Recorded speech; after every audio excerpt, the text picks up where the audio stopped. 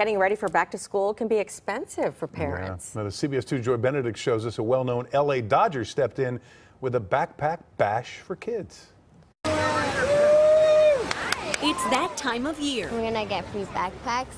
That will be so fun. When kids start thinking about heading back to class and all the goods needed to learn. Pencils, erasers, sharpeners. It has many parents talking money and their kids listening. My dad spent $200 on school supplies. Not enough families have money to buy their school supplies for their kids, so this is better. The Dream Center held its annual back to school bash, offering up games, fun, and backpacks full of supplies for families in need.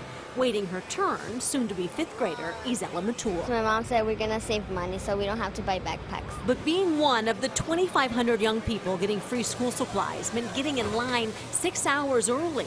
Time spent so tough choices won't have to be made. Go buy groceries and save up money so we don't waste it on school supplies. But these supplies are not a waste for Dodgers pitcher Clayton Kershaw. School's sometimes not cheap. There's a lot of things that you need to, help with your education, and so, if we can do a little part in that to help out, that's great for us. Kershaw has been involved with this event for the last 4 years. However, this is the 2nd year in a row his foundation, Kershaw's Challenge, has taken up all the purchasing of the school supplies for the kids. And clearly giving runs in his family. His 2-year-old daughter, Callie, who is about the size of a backpack, joined in to hand them out. Hopefully, if you have the right equipment to do it and the right supplies, that you can get off on the right foot in the school year. Isela is ready. Her favorite subject is math, so although she may not know Kershaw's stats, she knows the value of his gift. I'll tell him thank you because he bought everything and I think it cost so much. Money well spent, making Kershaw an ace on the diamond